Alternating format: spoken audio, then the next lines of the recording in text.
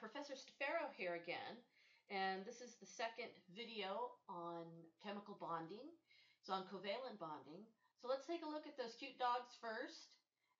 Short video about covalent bonding that the dogs are going to show us. Covalent chemical bonds involve the sharing of a pair of valence electrons by two atoms. There is also what is called polar covalent bonds. These are covalent bonds in which the sharing of the electron pair is unequal. The result is a bond where the electron pair is displaced toward the more electronegative atom.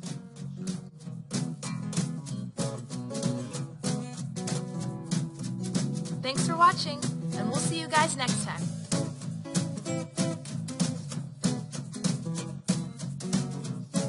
Aren't those dogs great? They are trained so well. Well, let's go on and actually talk about covalent bonding again here using our PowerPoint. So in the animation that you see there on the right, it is demonstrating how a covalent bond is made. There are two hydrogen atoms. Hydrogen has a single proton in its nucleus and one electron in its outer shell. It only has one shell because it only has one electron.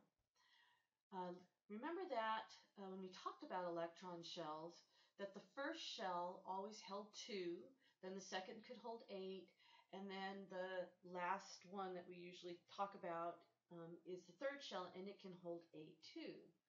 So here for hydrogen, it actually has a place for another electron, and that's going to help us form these covalent bonds, because what the two atoms do is to share electrons so that any given time there are always 2 electrons around each of the nucleuses for these atoms.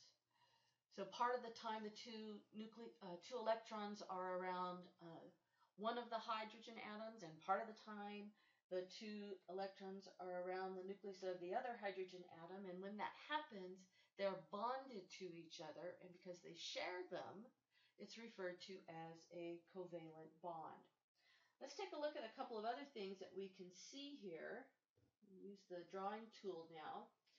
Note that we're symbolizing a covalent bond here by a line. So that line is telling us in structural terms, if we were looking at a picture of a molecule, we would see lines between all of the atoms that formed it, and those lines would tell us that these are covalent bonds. And when we see one line between 2 atoms, like we do here for our 2 hydrogen, it tells us that there's a pair of electrons being shared, 2 electrons that are being shared here in this case.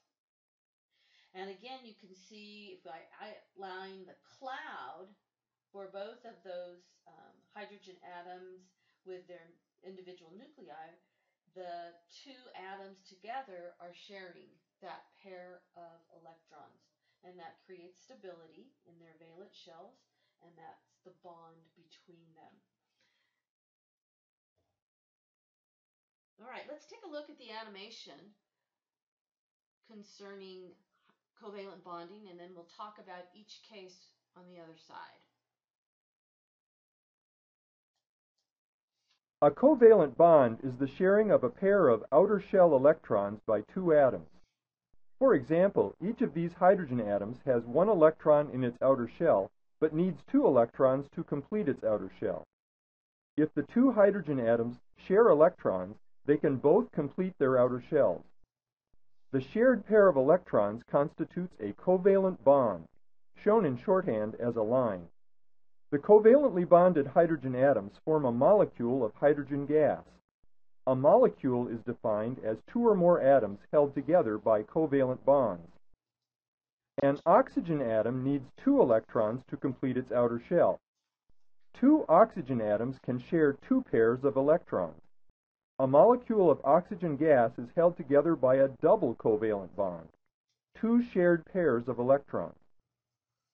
A carbon atom needs 4 electrons to complete its outer shell. It can share electrons with 4 hydrogen atoms, forming a methane molecule containing 4 single covalent bonds. Methane is a compound, a substance formed by the combination of two or more elements. We call methane natural gas. It is the fuel burned in gas stoves and furnaces. An oxygen atom needs two additional electrons to fill its outer shell. Thus it can form two single covalent bonds. An oxygen atom can share electrons with two hydrogen atoms, forming a molecule of water containing two single covalent bonds. Okay, so here is the summary of that animation we just saw in table form. This is a table that's found in your textbook. Notice the columns here. The first column is the molecular formula. Molecular formulas is a way to describe the number of atoms that are forming the molecule itself. It's a chemical way to express what atoms are forming the molecule. So in hydrogen gas, which is being formed here, right, hydrogen gas, the two hydrogens, right, are symbolized by the H, and the subscript 2 is what's telling us how many hydrogens are being used to make the molecule. The next column is the electron distribution diagram, and it identifies the electrons being shared with each other and their electron shells, so that at any given time each of those individual hydrogen atoms, this one here and this one here, will always have two electrons surrounding those nuclei, and that creates the covalent bond. And we symbolize that most commonly through what's referred to as the structural formula. And the structural formula here identifies the two atoms, and the kind of covalent bond between them is symbolized by that single bond or single line. So this says that we have two electrons being shared here between these two hydrogen atoms, and that would be a single covalent bond. And then the space filling model here in the last column is a way to show the three-dimensional structure of any molecule.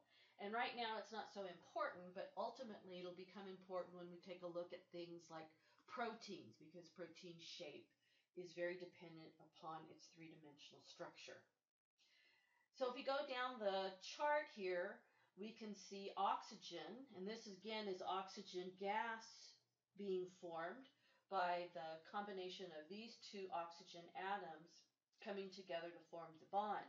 But the difference here is that we have a double bond in this case, because if they only shared one pair of electrons, there would still be a single electron available in each of those individual oxygen atoms. But by sharing two pairs, right, then that makes sure that each oxygen will have a complete valence of 8 electrons in that outer shell. They start off with 6, right? When they share one single bond, that allows them to share 7 electrons, but when they share two pairs, when they have two pairs of electrons being shared, that means that 8 electrons total will be found in those outer shells. So we symbolize that by a double bond. And again, you can see the symbolism for the electron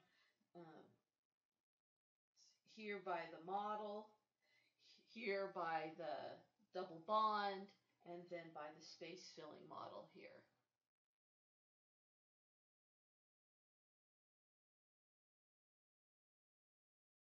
All right, here's the next set of molecules.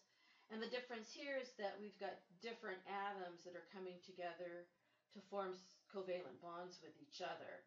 So here in our molecular formula, we show the molecular formula of water, which is H2O.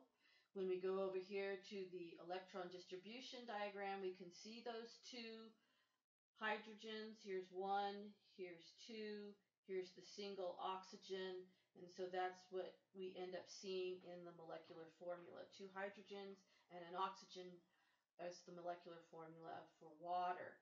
The other thing we show here are the pairs of electrons that are being shared between oxygen and the hydrogen atoms themselves. And then that gets symbolized by our structural formula, which shows the single lines between the oxygen and the hydrogen. And then again, the space-filling model here at the end. Methane shows carbon, and carbon is going to be an atom that we talk about quite a bit. It's going to require 4 electrons to fill its outer shell. And so because it needs that, it can actually bond with 4 separate hydrogen, and that creates methane gas. So that's the last of our molecules here, another gas.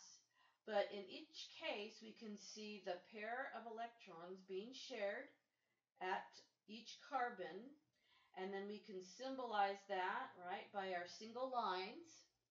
And then again, we can see the space-filling model here as well.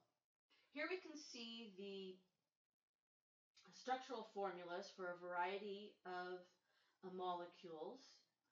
So again, here's our carbon, right? In this case here, we can see it being bonded by 3 hydrogens, but it's also forming a bond with another carbon here, and that's okay. That makes sense because this carbon here now has a pair of electrons, right?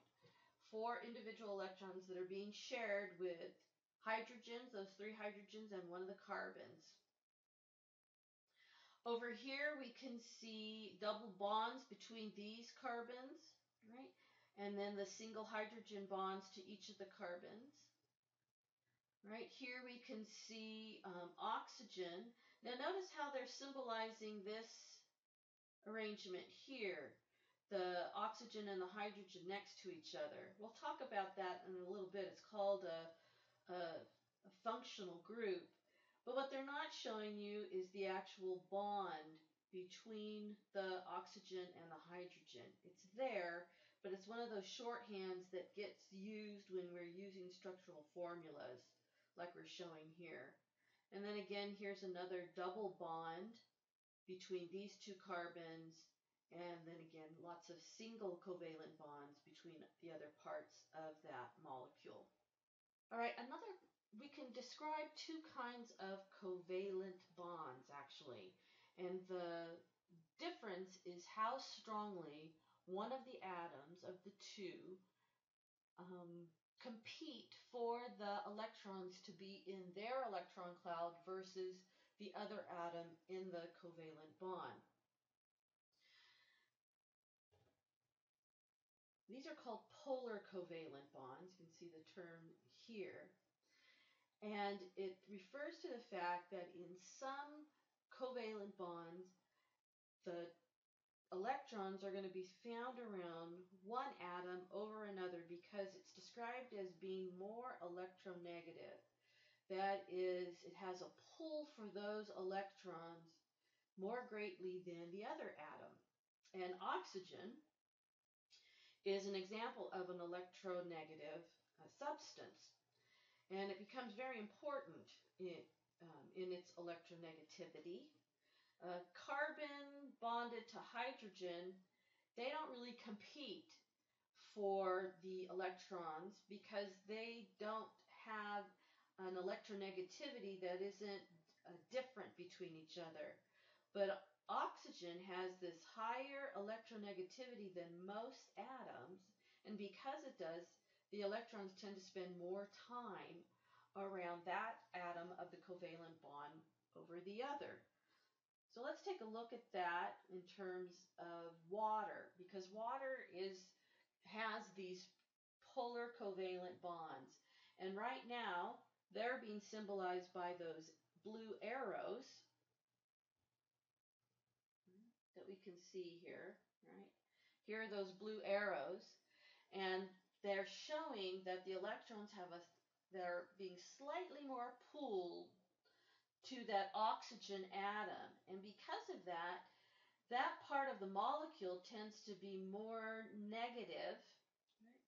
And this side of the molecule, right, tends to be more positive. It creates poles, right, in the molecule itself, kind of like a battery, where there's opposite charges within the molecule. And that's going to be really important ultimately when we talk about the properties of water and this polarity that exists within the molecule. And it's created because oxygen is our electronegative atom, and the hydrogens are less so. And so the electrons tend to spend more time around the oxygen. So take a pause here and read through these bullets. Make sure you're clear about polar covalent bonds. So the other kind of covalent bond is a non-polar covalent bond. And I introduced this when we started to talk about the two kinds of covalent bonds. So we have non-polar covalent bonds. And so this means that the pull from each atom is equal to each other. They have the same electronegativity. So because they have the same, we aren't going to see any kind of charge difference within the molecule. It'll be distributed completely throughout this structural formula or throughout this individual molecule. And this happens to be isobutane. It's the name of this molecule, and all of this molecule is made up of hydrogens and carbons, and each one of those lines represents a non-polar covalent bond because the electronegativity between each carbon, each hydrogen is the same. So, there's a lot to talk about when it comes to bonding, and we still have to talk about hydrogen bonding. So bring your questions about covalent bonding to class. We'll have some practice exercises that we will do, and I will see you in the lecture, you guys. Take care. Have a good evening, good day, whatever you're doing. Bye-bye.